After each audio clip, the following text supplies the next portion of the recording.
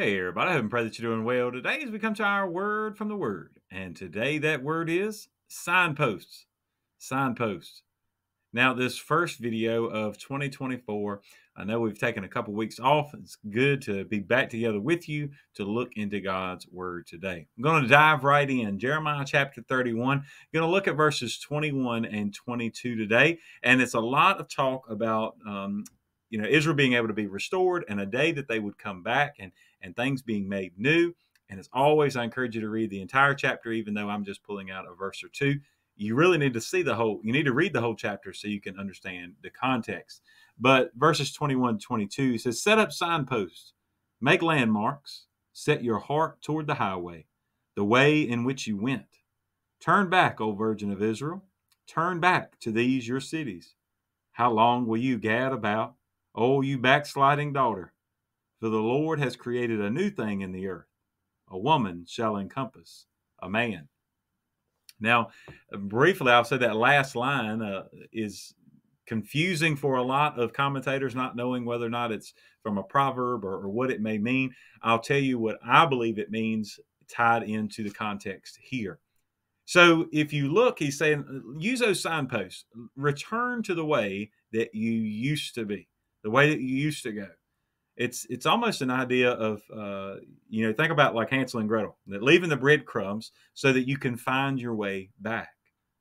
He's telling them and encouraging them, and Jeremiah is seeing this revealed to him in a dream, that he's hearing God say, look, if you will go back the way that you came, if the people of Israel would go back and look at where they got off track, there have been signs all along the way.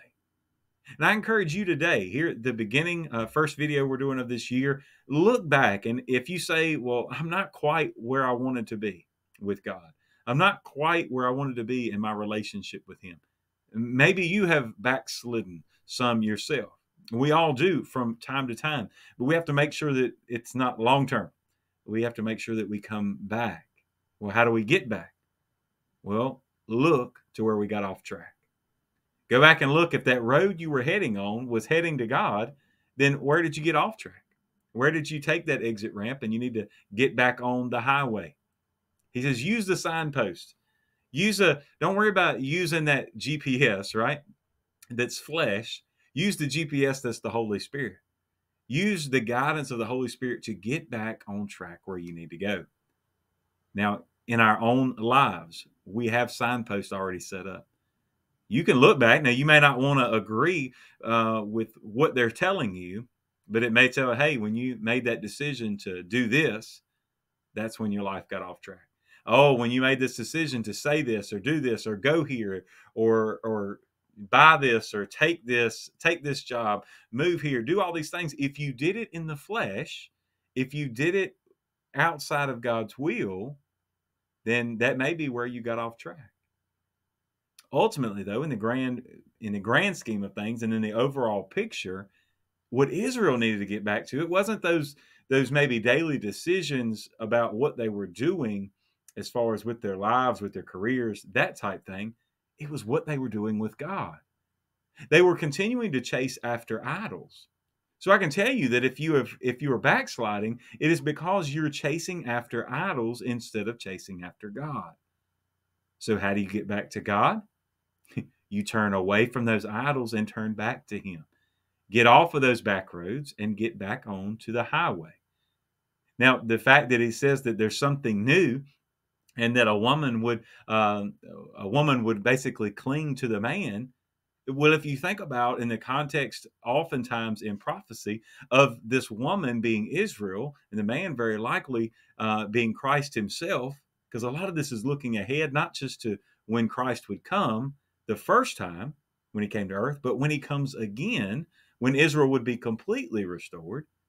He says, then the woman, Israel, will cling to her Savior, the man Jesus, the God-man.